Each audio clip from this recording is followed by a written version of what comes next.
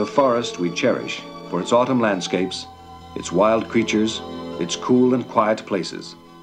But there's another side to the forest. Test tubes, microscopes, slide rules are the unexpected paths the Canadian Forestry Service often pursues to explore that other side. The laboratory is a large one, all Canada.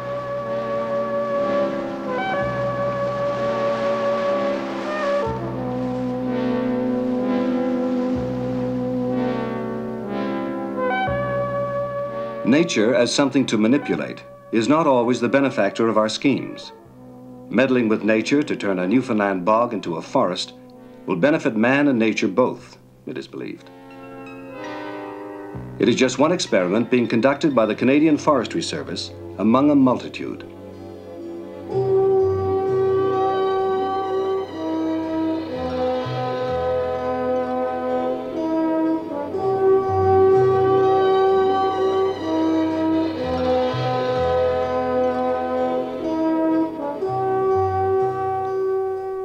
It's a big country. Each province has its forestry service. The overall view is provided by the Federal Service, which publishes its research findings. Aerial photographs of plotted regions are collated by computer. The nationwide assessment is printed out on maps.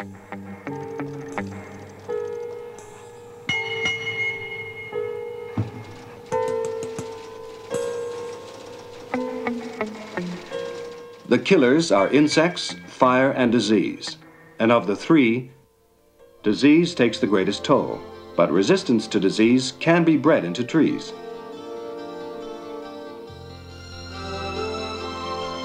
Manipulating nature through artificial pollination to produce a hardier, healthier stock.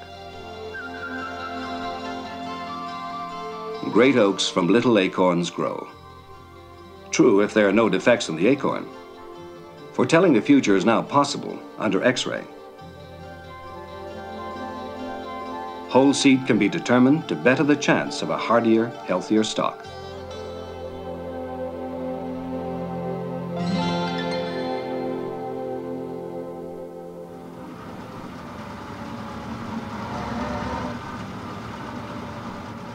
In Victoria, a research program is underway which is repeated all across the country.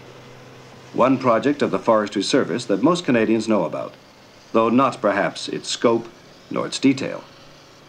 Reforestation.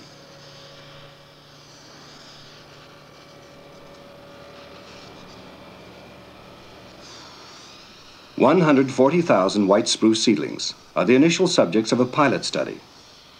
Artificial conditions produce not just superior trees, but superior trees that will not suffer root damage when the time comes for them to be transplanted mechanically.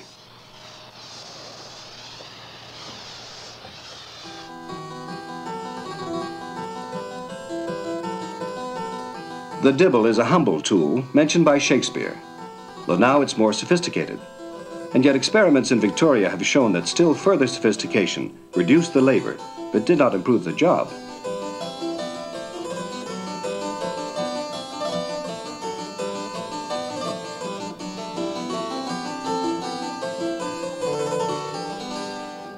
In the growing rooms at Petawawa, Ontario, a plant physiologist subjects his young charges to a regimen of unusual strictness.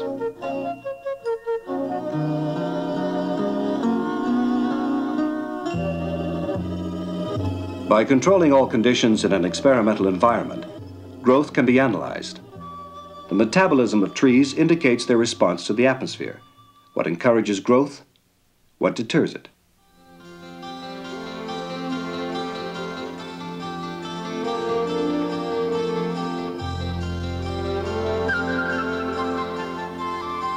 Not reforestation, experimental plantations at Petawawa, where the best spacing between trees can be determined, where varieties from different provinces respond revealingly to a common climate, where measurements of age and productivity can be taken, where there is room for studies of the widest range.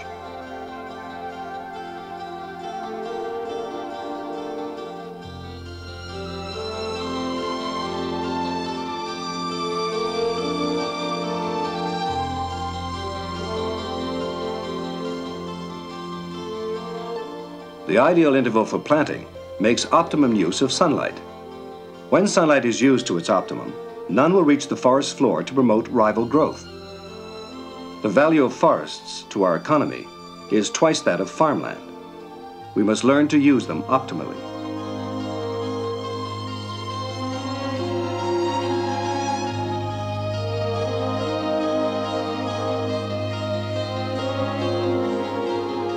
It's a big country. In places, it's a rugged country, where good timber is inaccessible, without certain ingenuity. Helicopters, balloons, hovercraft dispense with access roads up mountains through muskeg. But can such a costly operation be made to show a profit? That's the question.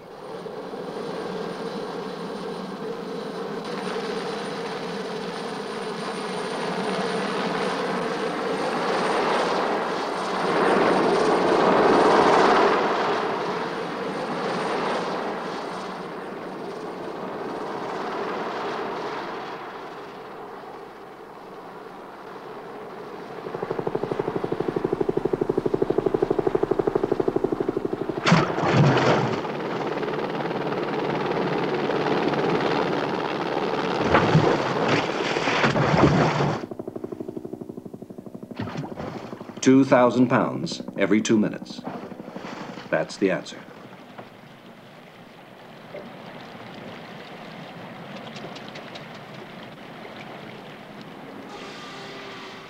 In British Columbia, the service runs a forest products lab, where the qualities of wood to be used out of doors, in poles and pilings, for example, are tested.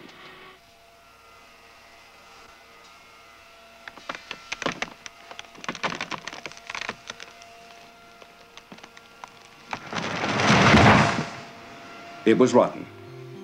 Rot is the special subject of research in the Vancouver laboratory against the danger and costliness of rot.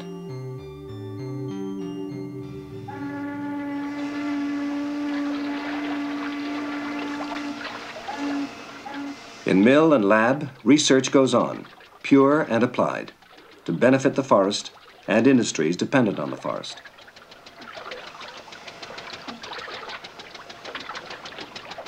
Wider use of the many virtues of wood will enhance its economic value.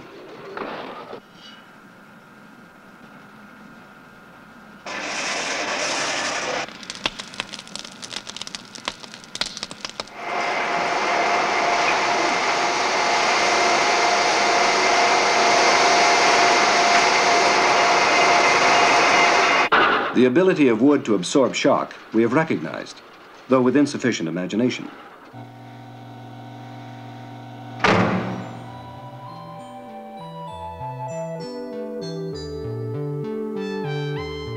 Laminated in plastic under polarized light, wood reveals its stress lines as readily as metal and may now be put to use in situations where the stress has been predetermined. The useful wood to be retrieved from timber is increased by new designs in cutting blades.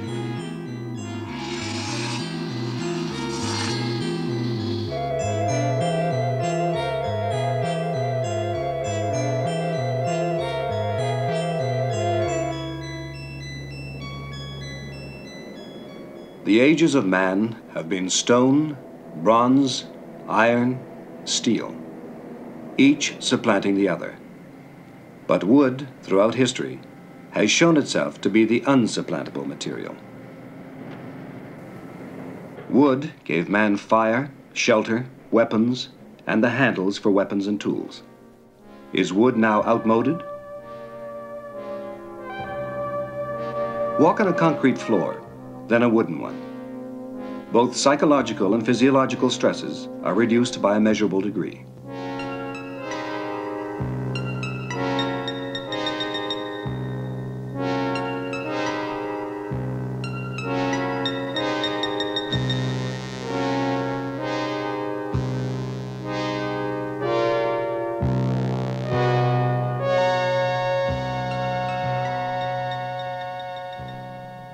Humans aren't the only beings to appreciate wood, alas, not the only destroyers of forests. The Canadian Forestry Service and the elm bark beetle are implacable enemies. We have captured a prisoner who is about to be interrogated. How long we want to know, and how far does it fly in a day? This is essential information.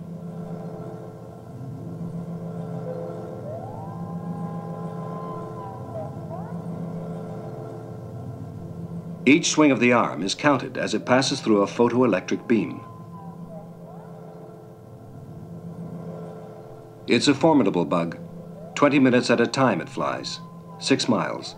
In a day, nearly 20, carrying with it the fungus which causes Dutch elm disease, that in North America has become epidemic.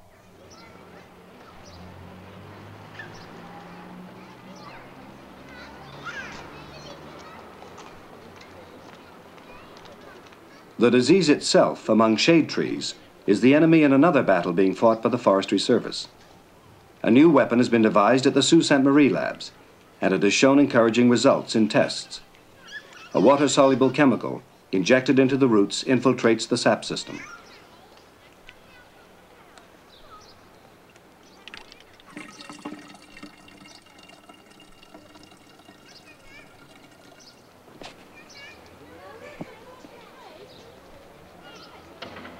In just 20 minutes, its presence can be detected at the tops of trees. And that's where fungicides are needed to get to work on the pesky fungus.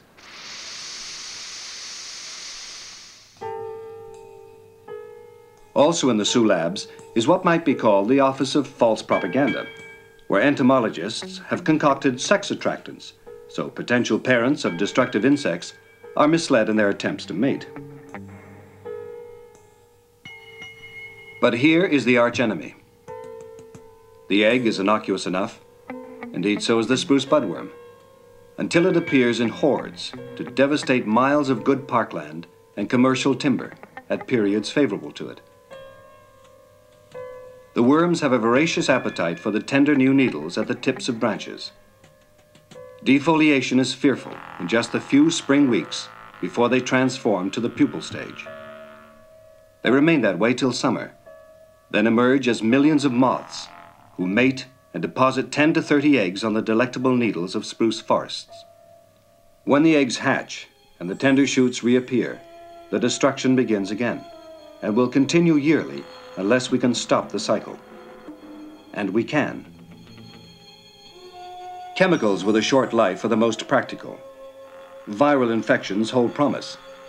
Wide-range bacterial attacks were always too costly and anyway puny against the worm's tough intestinal walls, until an extract from chicken stomachs was found to permeate those walls, carrying with it into the worm's digestive system the sprayed bacteria. Such at least was the theory.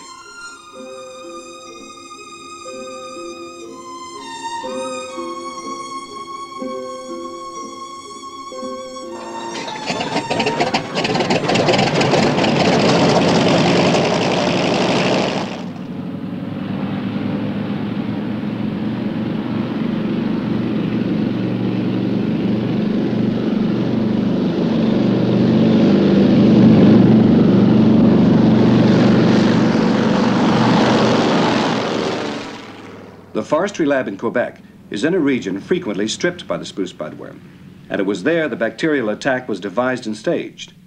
The outcome of test spraying was an anxious matter for the strategists. The archenemy has fallen to his own appetite, to science, and the stomach of a chicken. A scout plane must direct the attack, for initial success over a small area has led to the spraying of first 1,000, then 10,000 acres.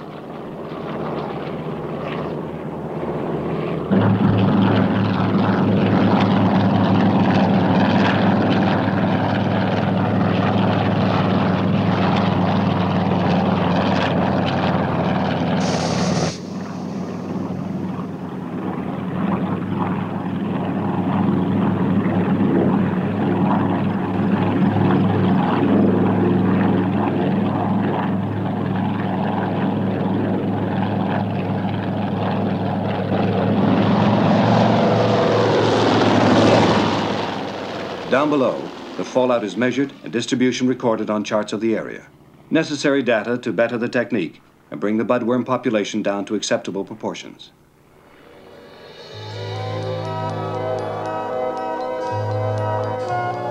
The forest roof has been breached here by a freak of snow melting, then freezing, bringing down parent trees and admitting sunlight. A dramatic instance of aliens springing up to grab the sunlight before a second generation could get itself established. Balsam fir here has formed an impenetrable understory below a valuable stand of pine, withholding sunlight from the forest floor, forestalling regeneration of the initial stock.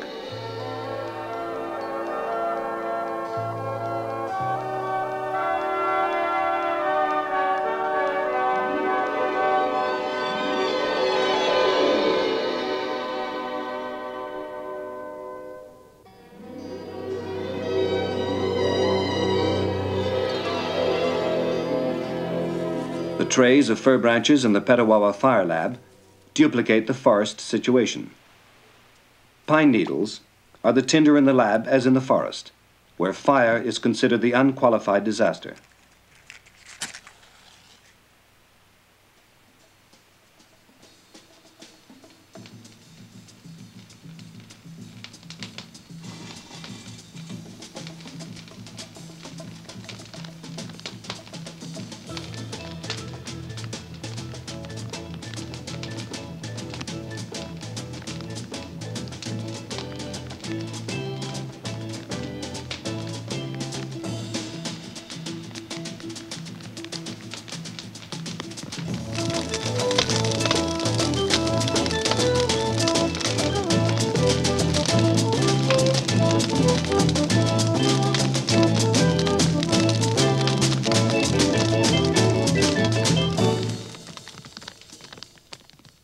But if fire could be controlled by our better knowledge of temperatures, drafts, fuels, and retardants, if it could be controlled, it could be prescribed.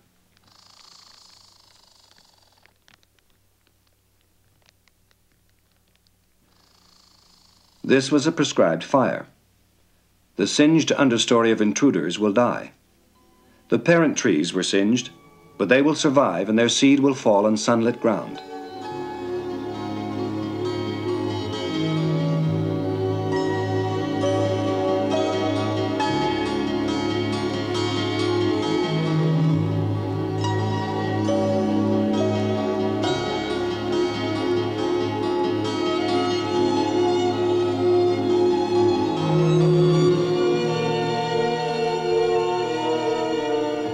The disastrous nature of fire, even, has its other side. Some scars remain, but regeneration has been achieved and the future projected. The future that, whatever its nature, will only be found on the other side of the forest.